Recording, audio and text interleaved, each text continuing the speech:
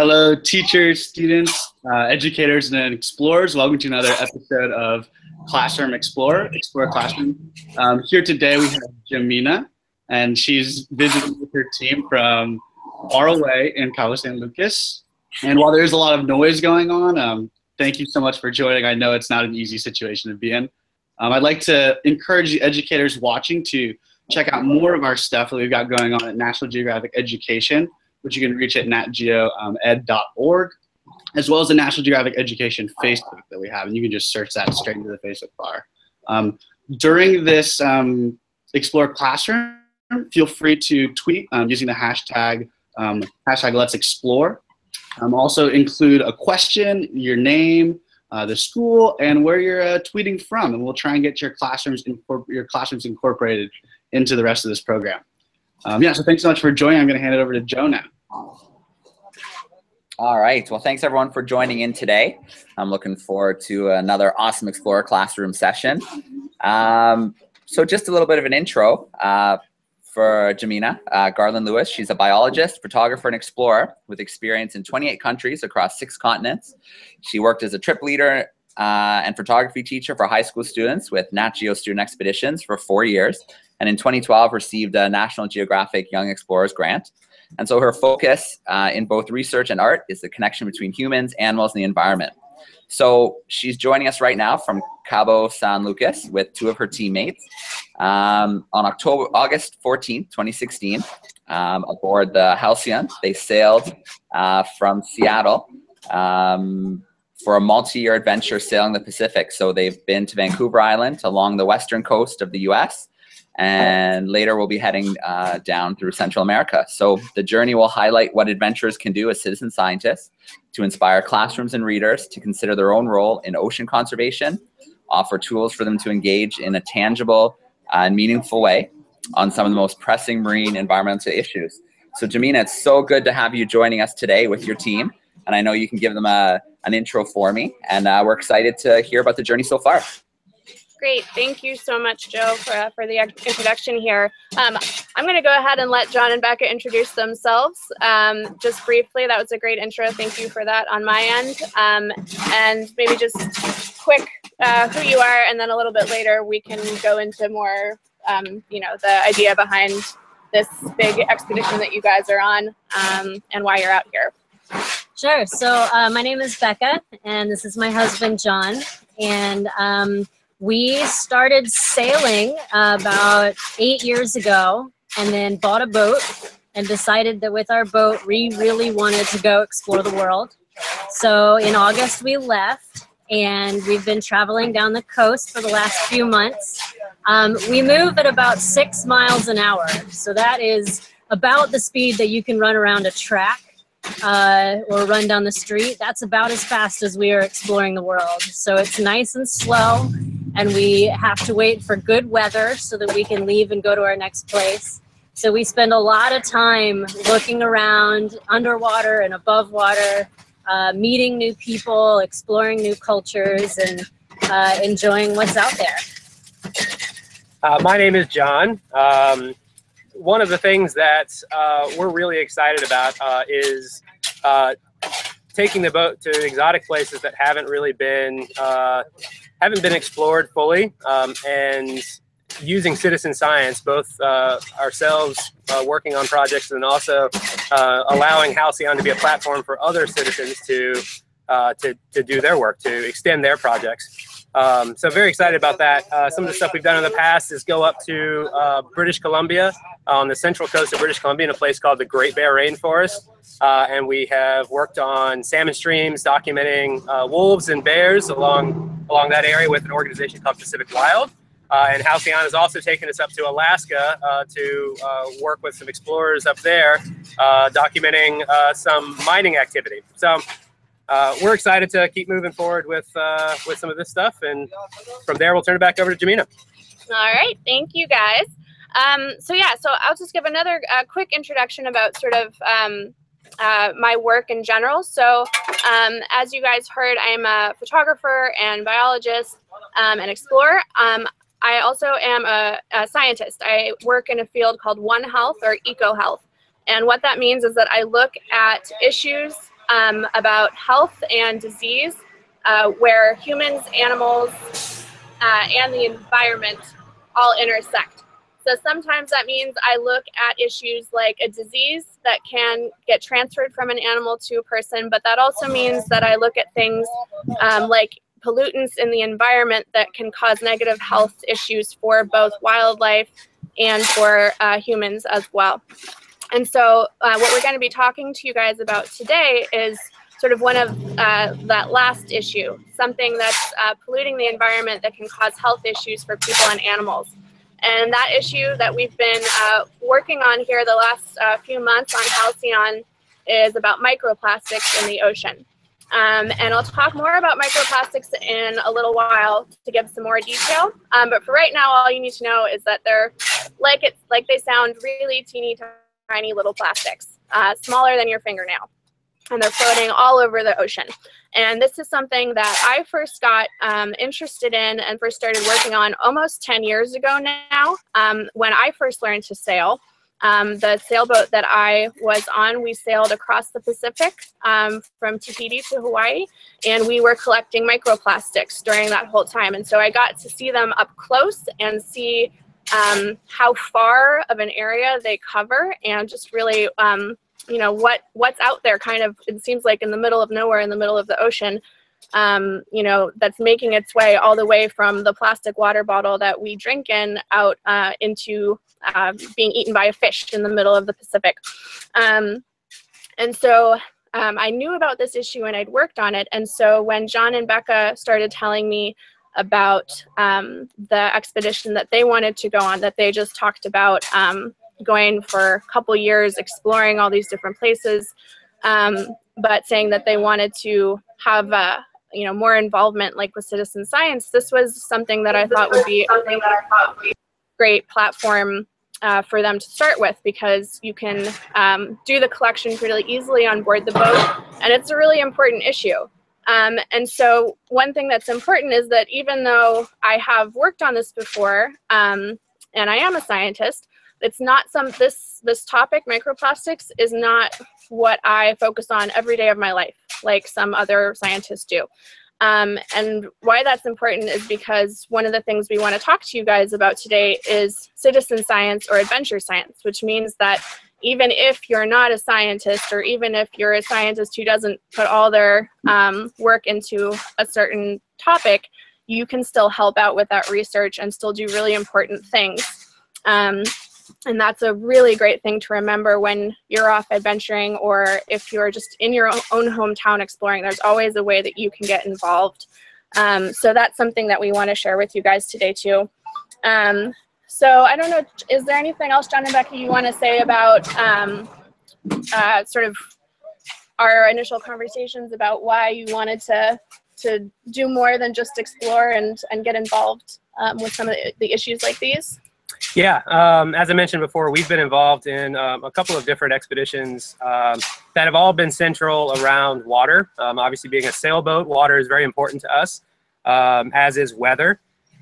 So when Gemina and the two of us started discussing potential projects, microplastics was a really important one. It obviously, we all feel that it's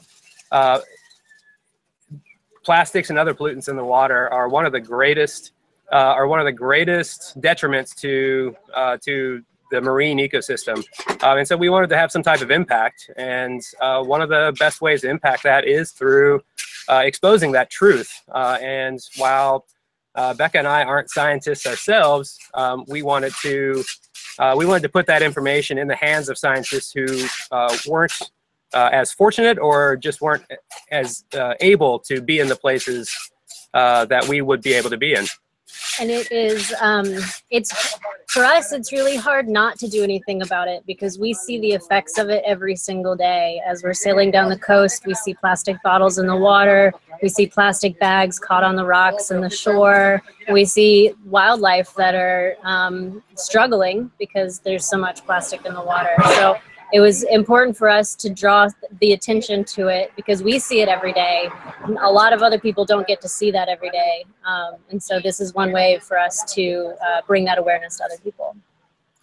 Yeah, so I'll talk a little bit more about what microplastics are so you guys know what we're talking about here. But again, they're very, very small plastics, you know, just less than 5 millimeters, so really, really tiny. And we find them all over the ocean. Everywhere that has ever been sampled, we find little pieces of plastic. Doesn't matter if it's the surface of the ocean where most of the sampling is done, if it's the bottom of the ocean in deep sea sediment, or in even in the sea ice in Antarctica and the Arctic, we find plastic everywhere. And we think that it's about 100 to 250,000 metric tons, which is such a big number that it's kind of meaningless, right? So there's just tons of plastic, and it's possible that in the next 30 years, there's going to be more plastic in the oceans than fish, which is a really crazy thing to think about. And that's by the weight of all the plastic. And that's a really scary thing to think about too, which is one of the reasons that we're out here doing this. Can y'all imagine going to the seaside and seeing more plastic than fish? Don't want to do that. One of the ways that, well, let me, first, why is it bad? We all know that plastic is bad, but we don't actually always know why that is. We know that plastic is bad. So basically what happens is there's two ways that microplastics can occur. One is that they're already small. Some plastics are already small. You can find things like in beauty products, like a face wash or some makeup, even some toothpaste has little tiny plastics in it. They usually are there to help scrub, and those can get washed out into the ocean. Another way that they can form is through the bigger plastics, like soda bottles. Those, or to-go packaging from your restaurant food, that can all get washed out to the ocean. Even though we do our best to recycle, a lot of it still makes its way to the ocean. And then over time, as the sunlight hits it and as the waves hit it and as wildlife coming by tries to eat it, over time, the bigger plastics all get broken down into these smaller and smaller pieces. And there's already chemicals and toxins in the plastic that are just from how it's made. But another thing is that these plastics actually attract other pollutants that are in the water. And so they sort of accumulate even more toxins than they already started with. And then these little plastics look like food to a lot of different creatures. And so they start to eat them. And then that, all those toxins on the plastic can get into their gut and eventually into their bloodstream. And then a bigger fish will come and eat that fish, and then it actually accumulates even more in that fish, and up and up and up. So the top of the food chain fish have really dangerous levels of toxins from all of these levels of eating fish that have had plastic in them. And so it can change things like sort of the success rate of how many fish hatch. So fish that are fish eggs in water with a lot of plastic, not as many of the eggs will hatch. Those that do end up hatching are generally smaller in size, and they're often slower than fish that are hatched in water that doesn't have a lot of plastic. And they're also a little bit not as smart. And when we say that, we mean that they are not as good at avoiding their predators. So plastic can really change the way that the whole fish lives its life. And those are just the things that we know about. Those are just the things that we know about, exactly. And this is still, we're learning new things all the time about this. And then, of course, for bigger plastics, as Becca was saying, an animal could get entangled or it could swallow it. Plastic bags look a lot like jellyfish to a sea turtle, and sea turtles love to eat jellyfish, and so sometimes they end up eating plastic bags. And that can clog their gut, they can die of starvation, all sorts of really terrible things. So that's why they're bad. And so how do we measure them? How do we collect them, especially when they're tiny? So there are two main ways. The most common way is that you drag a net. It's called a plankton net or a noosta net or a manta net. There's different names, but it's a really big net that has a really wide mouth and a narrow opening like that. And You drag it along the side of your boat. The bottom part of the net is under the water and the top part is above the water. So you're just sort of skimming the surface. And you do that, it's called a trawl, and you do that for however long you want. And then you pull up the net and you sort of invert it and then rinse it out with water, and all the little plastic pieces you've collected will come out of that. And that's how most of the measurements are done. Another way that you can do it, which is the way that we've been doing it so far on Halcyon's journey, is that you can collect a water sample. And then you can send that water sample back to somebody else who will then do the counting. And so that's one of the important parts about citizen science here, is we're collecting water samples, and I'll tell you guys about how we do that, and then we send them back to the scientist whose focus is on this back in Maine. So what we'll do to collect these water samples is we actually have to bring the boat to a stop, and we try to do it in different parts of the water. So we might want to do it really far offshore, and then we want to do it right in the bay where we're at, and then somewhere in the middle, so that we can see maybe how the plastics change as we get closer or farther away from shore. And we stop and we get a big old bucket, and we get water in that bucket, we rinse it, and then we have a 1 liter water bottle that we rinse that in that water. And one thing we have to be really careful about is the type of clothing that we wear. I forgot to mention this before, but another way that you can find microplastics is through our clothing. And we call them microfibers if they're in our clothing, but it's the same sort of issue. So that can be found in almost anything that's nylon, or like if you have a fleece coat that you wear when it's cold outside, all those little fuzzies on it, those are all microfibers. And when you wash those can get out to the ocean as well, and they cause the same kind of problems. Not to mean that you don't need a fleece coat when it's cold outside, but just know this is one of the ways that they happen. And so we have to be careful what clothing we wear when we collect the sample, because we don't want to mess up the sample by having something from our own coat get into the water, because then it's not a good representation of what's actually in the water where we're sampling. So we got to be careful about what we wear. And then we get that sample, we get a label on it, and we note things like, you know, our GPS. So where are we in the world? How deep is the water? How strong is the wind, and what direction is it coming from? Because wind plays a really big role in how plastics are distributed throughout the ocean. So it's good to know that information. And then we get it to somewhere. When we find a post office, which are few and far between when you live on a sailboat, we can send that back to the researcher who is studying this, and then she tells us what results we have. So John and Becca were sampling for a few months before I actually joined them, and so we just got those results back, and pretty much almost all of our samples except 2 had some sort of plastic in them. And so you can see that, like we said, they're just kind of everywhere. Okay, all right. We may die out in a second, but we'll come back. All right, so that's most of the nitty-gritty about the microplastics. And so we had been wanting to, I'd hoped to have a net to do some of the microplastic sampling to show you guys today what they actually look like. But unfortunately, the people that were going to give us the net weren't able to do it in time, so I don't have any of that to share with you guys today. I'm sorry about that. But it's just a reminder that sometimes on expeditions, things don't always go the way that you think they will, and you do the best that you can anyway. Improvise. Improvise is always key. Yes, always important on expedition.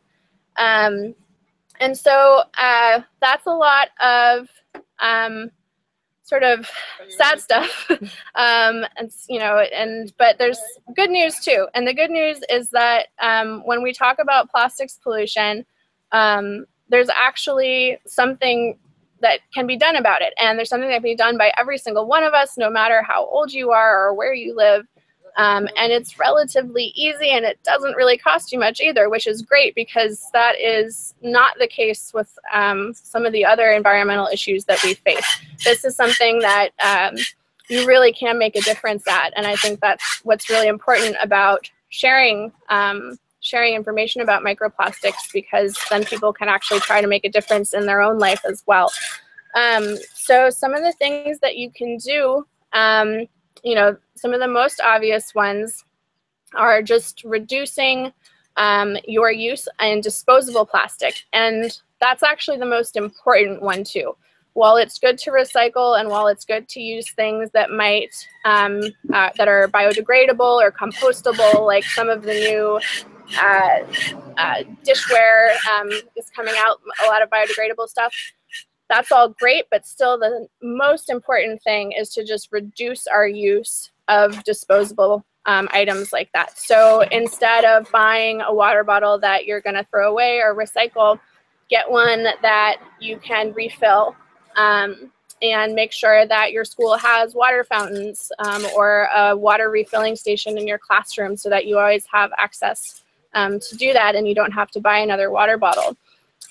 Those little caps on disposable water bottles are one of the really big problems for seabirds because they look a lot like food to seabirds. So if you can have something that has that lid attached, that's also really great. And then another one is not using plastic bags when you go shopping. Again, best thing is to bring your own bags from home that you can reuse. Although if you don't have that, you can always get the paper bag as well.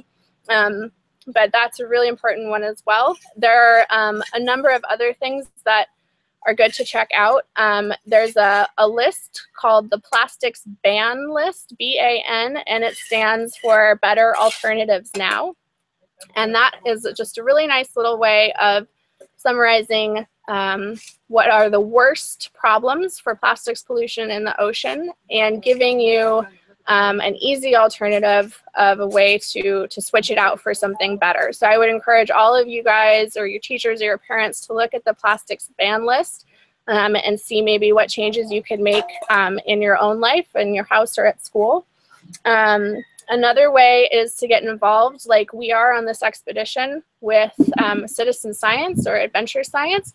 And there are a number that you can use or you can get involved in your own area. If any of you happen to be in Montana, there is the organization we work with, Adventure Scientists. They have a project on the Gallatin River in Montana, which is a really important microplastics project there locally. But they have a lot of other cool ways to get involved in different projects, so you should just check them out in general. They're a really great organization. Another thing, if any of you guys are using, or your parents are using a smartphone, there's an app called Literati. It's LITTERATI, and that is an app that allows you to map where you find plastic and where you clean it up. And you can take pictures and make notes, and there's researchers behind that app who are tracking all of the data that citizens are putting in there, so they know sort of if there's a particular brand that seems to be ending up a lot that people are finding, or what type of bottles or containers, anything like that, and you can really help out that organization as well just by tracking what plastics you find and then taking it to a recycling plant. And then just in general, if you know, microplastics might not be the most interesting thing in the world to you, but there are lots of other citizen science projects as well that you can get involved in to help look at, there are a number that look at seabirds. So if you live on a coast, you can find some ways to help sort of do beach walks and make notes about seabirds. And, you know, just look and see where you can get involved in your own community. There's definitely something that you can help out with your family or with your classroom for sure. And I do have some pictures to share with you guys about our adventure here. Let me see if I can get this to work before my battery dies, because you don't have the pictures. Sure. So click the share screen and then pick the first option to do your whole desktop. That usually works best. Okay. Thank you, Joe. No worries. I must say while you're loading up that I'm very jealous of the color that the three of you have. I can see showing a little bit of sun. We just had our first snow here in Canada, so. Oh yeah, you're in Canada then. That'll do it. All right, can you see my screen? Yep. Okay. Oh. So let's see. I'll just add that the brown color comes with the red, so kids wear sunscreen. Sunscreen is a whole other thing we can talk about.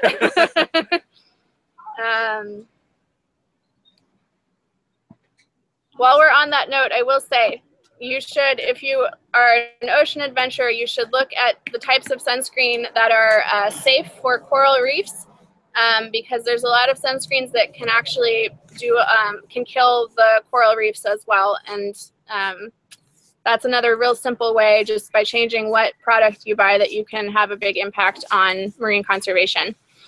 Yeah, okay. All right, let's see how far we get here. So this is just a map I just wanted to share with you guys. As Joe said, this is the track that Halcyon has been on. So John and Becca left in August, and they went up and around Vancouver Island and down the West Coast. I actually joined them somewhere right about here in Santa Barbara, and now we are down here at the bottom of this red arrow, at the bottom of the Baja Peninsula. And they'll continue on down to Central and South America, across the Pacific, and then they're going to go any which way in here. We don't know. That's why there's a lot of arrows. That's why they call it adventure. Exactly. You can only plan so far in advance. So that's the track that we're on right now. So they have a lot of adventuring, exploring, and citizen science to do while they're out there. And this is the boat that we're on, Halcyon. Sorry, it's moving. She is about 40 feet long, and that's about the size of a school bus, to give you guys a good idea sort of what we're working on. So this is their house. This is where they live. So down below, what you can see here is a kitchen and a little bedroom and couches and a table. So this is where we live and do the research off the side of the boat here. This is just some of the water sampling that I was talking about. This is John here rinsing the bucket to get that water sample ready to go. And here, another view of that, just getting that ready. And then we have to rinse these bottles out just to make sure there's nothing remaining in them. So that's what we're doing here. And this is Becca logging that information. It's an app that we use called Liquid. And it's specifically built with the scientists who we send these to in Maine for us to track all that information that I was mentioning about where we are and weather conditions and water conditions and all of that. So we do that as soon as we take the sample, get that information uploaded to them. And this is Adventure Scientists. This is the map. This is who we work with. So these are all these dots, all the orange ones, are places all over the world where somebody has taken a sample for them and they've found plastic in that sample. And the size of the circle is about how much plastic there is. So the bigger the more plastic in the sample, the bigger the circle. And then the yellow circles, which are actually kind of hard to see because there's so few of them, are where the samples didn't have any plastic in them. And then the purple ones are just, they're still waiting back. They're still in the lab. So you can see that pretty much anywhere that anyone has done a sample, they have found these little plastics in them. And so we're helping to fill out this map with some of our sampling as well. And this is just a pretty picture of our boat to end on. So you guys can kind of see what she looks like with our sails up when we're underway.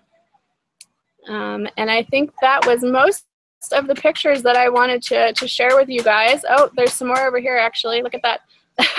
I don't know why they separated.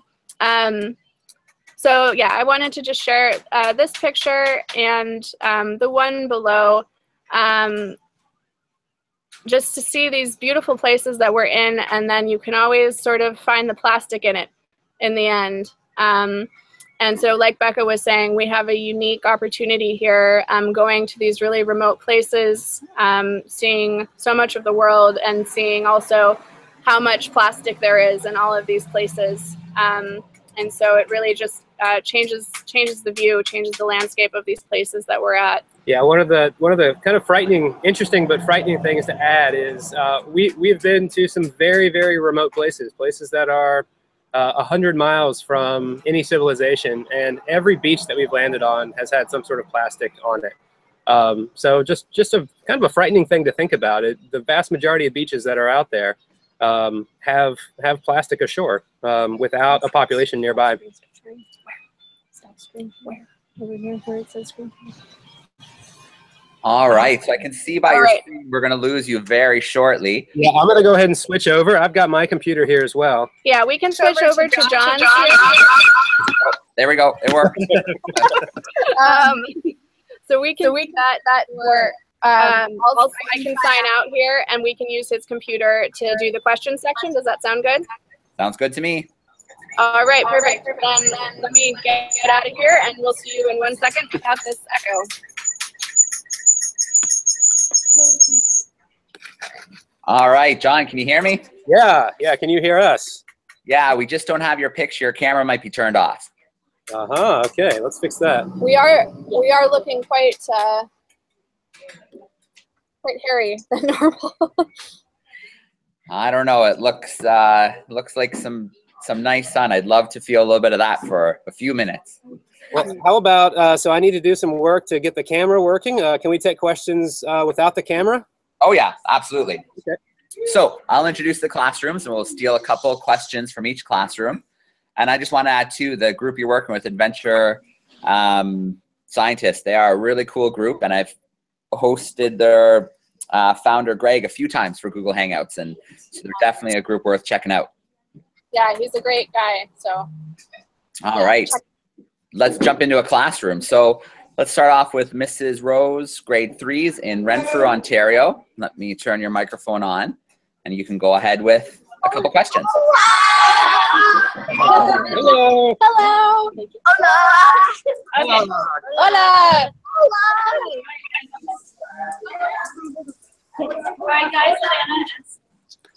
We've collected plastic from the water by our school, but there's always more. Okay, and Alexis asked a question.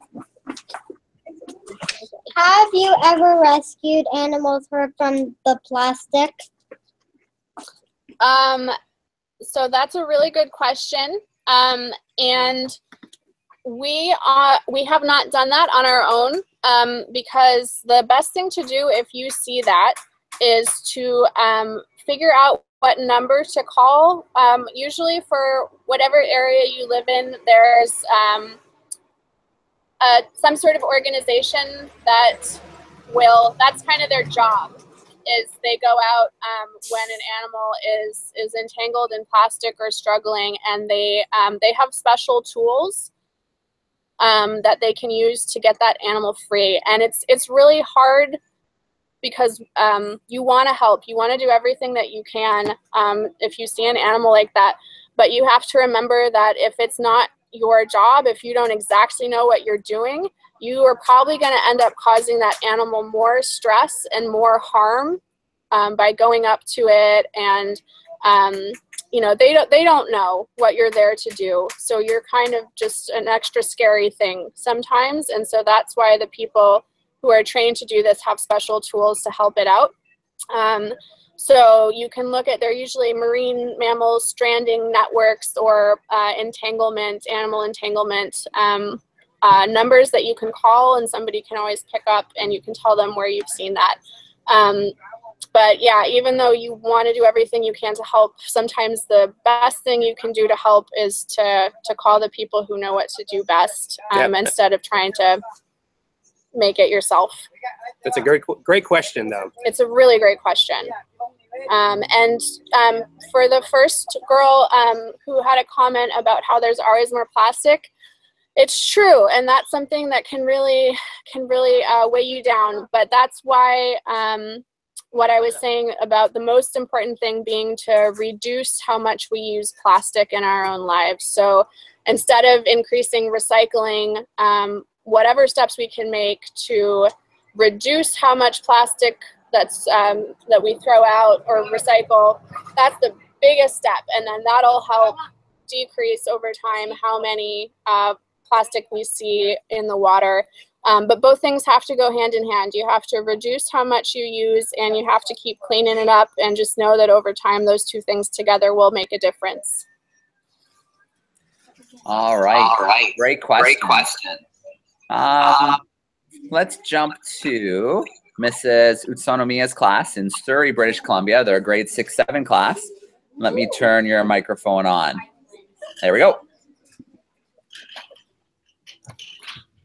Is there a whole new ecosystem-friendly material that could replace plastic and all?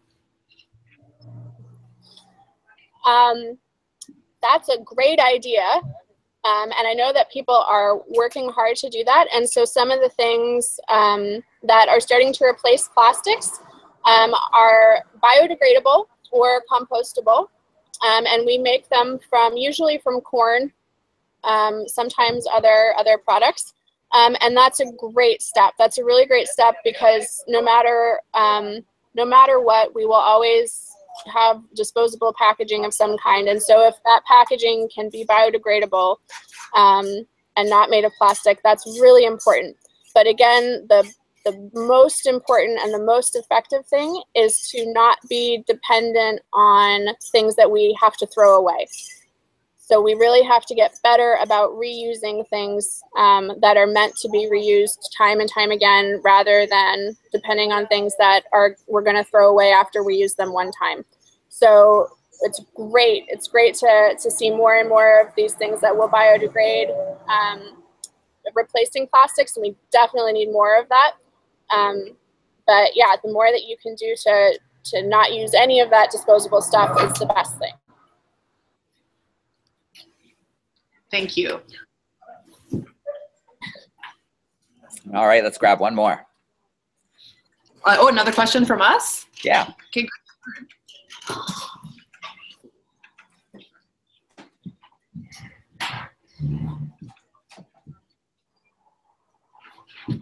What are most affected by microplastics? Can you repeat your question? Sorry, I didn't hear the first part of it. What animals are most affected by microplastics? That is a great question. And so the animals for microplastics, the little teeny tiny ones, it's usually fish, smaller fish that are the first ones to eat it. And so it affects them first because they think it's food. And there's actually some new research that is showing that young fish, like teenager fish, actually prefer plastic to the food that they normally eat. And so something about the chemicals in that is sort of triggering something in their brain, kind of like when we eat a lot of junk food. You eat the whole bag of potato chips and you know it's not good for you, but you can't stop anyway. It sounds like some of these plastics are having the same effect on fish, and so they're starting to eat more plastic than the food that they need to survive. And so that can happen. That's a big impact on some of the smaller fish. But then what happens is the bigger fish eats the smaller fish, and then a bigger fish eats that fish, and it keeps going up. And because of the way that a toxin can exist in your body, it actually gets more and more concentrated higher up the food chain. So the biggest fish who's eaten, the bigger fish that's eaten the one that's smaller, who ate the one that's smaller, all the way down, the one that's on the top of that food chain, he actually might suffer the most from the effects of the toxins in the plastic because of the way they accumulate. And then what happens next is that it affects humans too. And so I started out our conversation by saying that I look at issues that affect both people and animals together. And, you know, a lot of people, most of the people in this world eat seafood. And so we have found plastics in our seafood as well. There are some researchers who are testing fish, all different types of fish and oysters that are in our seafood markets. And they're finding those microplastics and those microfibers in our food as well. So it can end up affecting people as well. So there are all different ways that it can make an effect across all sorts of different types of animals in the ocean and to people who eat them too. All right, great questions. Our next group is joining us from Freehold, New Jersey. They're a grade 3 class, Mrs. Costell's group. Let me turn your microphone on. There we go. Just stay on my microphone. There you go. Right there is perfect. What's the most amount of plastics you found, and where do you find them? Oh, so we missed that one again. Can you repeat it, please? Go ahead. What's the most amount of microplastics you found, and where do you find them? What's the most amount? Oh, so from our samples, I think I'd have to look it up here. I think, was it around? We haven't had that data back yet, have we? Sorry, I'm gonna figure this out for you. Okay, we had 7 samples that we have our results back already for, and it looks like it was our 4th sample, and it had 4 pieces of plastic in it, and I'm gonna guess that Northern California. So that would have been going into the San Francisco Bay, surprisingly. So San Francisco, the bay that surrounds that city is a very shallow bay, and it has a lot of population density that surrounds it. So there's a lot of trash that flows into the San Francisco Bay, and it stays shallow, and it all flows out. And we took that sample just probably a mile or 2 outside of the bay. So all that current kind of flew out of the bay, and we scooped up some of that plastic into our sample. All right, great question. And one more if you have it. Someone else have a question? Riley, you want to? No? Sure? Nate? We're coming, sorry. Oh.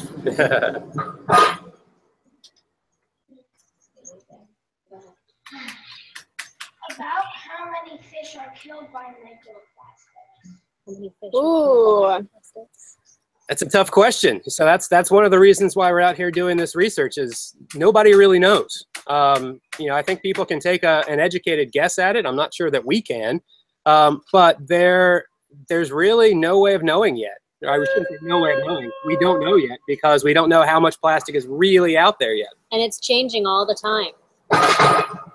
Yeah. So there have been some people have estimated how much plastic exists in a certain type of fish species. So for one group of fish, we know the weight of how much plastic we think they're holding in their guts. But one of the things that is hard, especially about microplastics, is that it doesn't necessarily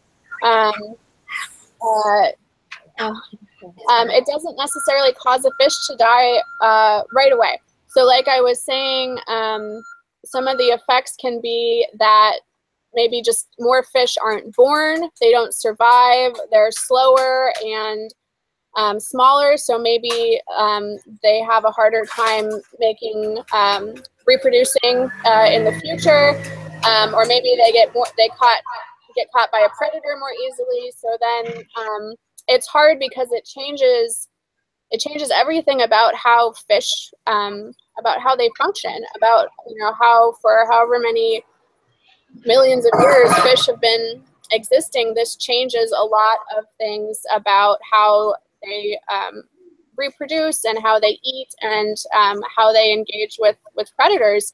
And so it's hard to say for sure, all of these fish are killed by plastics because what's probably going to happen is that it's more of an indirect effect that's causing fish populations to decline because of plastic rather than the plastic directly killing the fish. So it gets really hard to estimate, like John was saying, and people are trying to figure out these issues, but there's so many different ways that it can cause a problem that it's hard to have an exact number for sure. But that's why what we're doing is so important. This really is one of the frontier of environment science. So it's important that we get that data so that we can figure out how many fish are affected, how many fish and how many birds and whales and all these things are affected by plastic in the ocean, and humans. Yeah. Yeah, and like John said, it's not just fish. It's birds and whales and dolphins and sea turtles and all sorts of different animals that have problems with plastic. Thank you. All right, great questions from the grade 3. So we are getting a little tight for time, so I'm going to make sure we visit the other 3 questions. We're going to do one question from each class, and if we have time, we'll swing back for some follow-up. So I'm going to jump to Mrs. Silver's class in Canada, Ontario, and they're a grade 3-4 split class. Ontario. Okay, from Ontario. Okay. We're not in Ontario.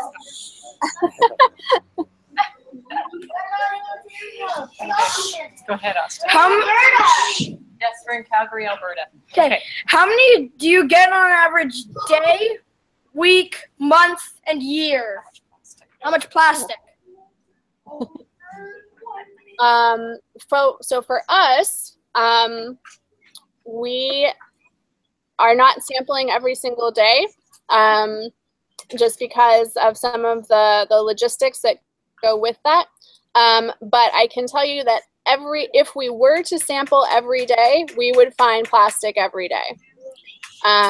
So much about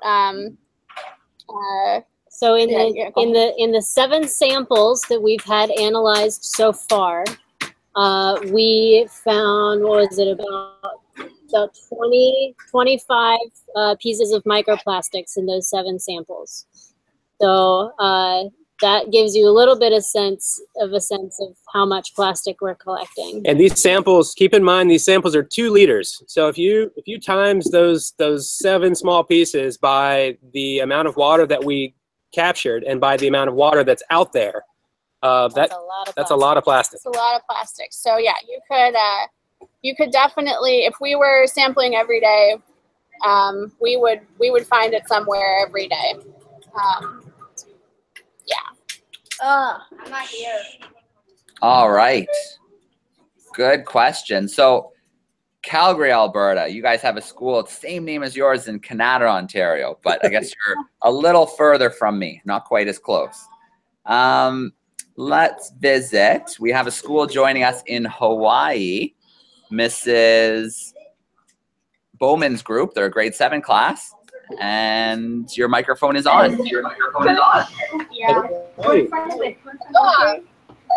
is the best part of your job?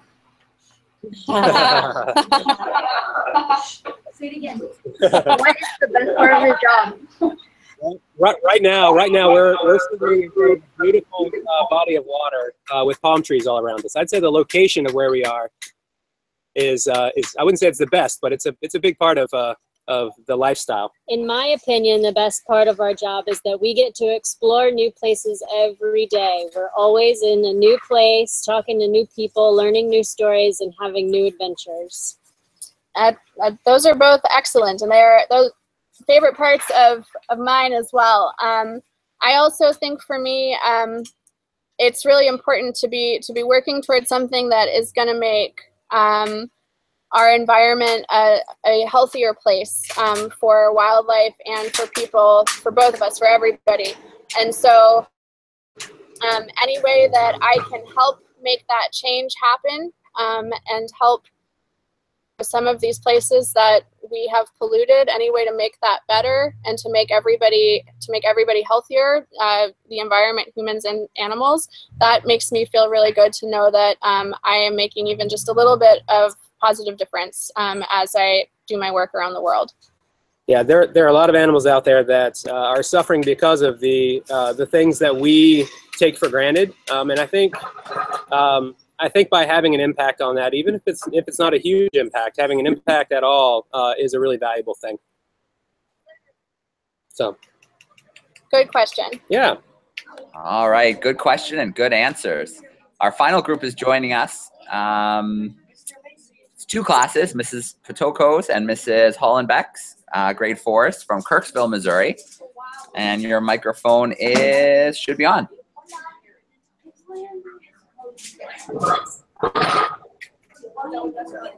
No microphone. Oh, I might need your teacher to turn on for me. It didn't work on my end. What is the farthest point you have ever traveled from North America? Oh gosh. Oh, we're all gonna have different ones. Yeah. I lived in Australia for about 6 months. I think that's about as far away as you can get from North America. That's probably true. Yeah, I lived in Australia as well, but I've lived a lot in different parts of southern and eastern Africa, which is very far away geographically, but also very far away in terms of the culture that I was raised in. There than I do when I'm in Australia. And I'd say for me, it was Western Africa, so in Ghana. All right. Awesome. Thanks for the question, guys. So we're getting close to the end of our hangout. We're at about the hour mark. Where could classrooms follow along if they want to follow your adventures as they continue? So we have a blog. We have a website where we document our adventures, and that is halcyonwandering.com, Halcyon Wandering. And so that's where you can follow along with us. And also, if you are on Instagram, we use that hashtag, Halcyon Wandering. And you can, if you search for that hashtag, you can follow all sorts of anyone who works with John and Becca, like myself, or if another scientist comes on the boat for a little while, that hashtag will collect everybody's pictures that they're working on through Instagram. And then to follow along on my work, my website is just my name, GeminaGarland-Lewis.com, and maybe there's a way for Joe to share that with the teachers. Yeah, that's the best way to follow what I'm up to. So I've been on this this journey with them for the last month, sailing from Santa Barbara down here to Cabo San Lucas, and then they're going to continue on for who knows how many years here, and I'll join in with them again as that time goes on. But I'm going to go off to do some other things for now. So good to follow along, both of us. All right. Well, John, Becca, and Gemina, thank you so much for joining us today. I know you just arrived in last night, so thank you for taking the time to find a connection for us. I'm going to throw things back to Jordan for a moment at Nat Geo Education, and then we'll give the classrooms a chance to say goodbye and thank you. All right. Thanks, Joe. To everyone, thank you for joining another episode of Explore Classroom. Had a lot of fun. If you like this kind of content for educators that are interested in getting their kids to, meet some of the explorers and get involved in the citizen science that Gemina and her friends are talking about, check out Nat Geo Ed. We got lots of good stuff going on natgeoed.org. And yeah, hand it back to Joe. All right. Awesome. Well, again, thank you for a great hangout. We look forward to following your adventures over the next few years. As well, classrooms who are joining in, if you do have any further questions, you do have my email, so feel free to send them to me and I can forward them along. Thank you very much. All right, I'm going to turn on the microphones. We'll give the classrooms a chance to say goodbye and thank you, and we'll sign out for today. Everybody say it.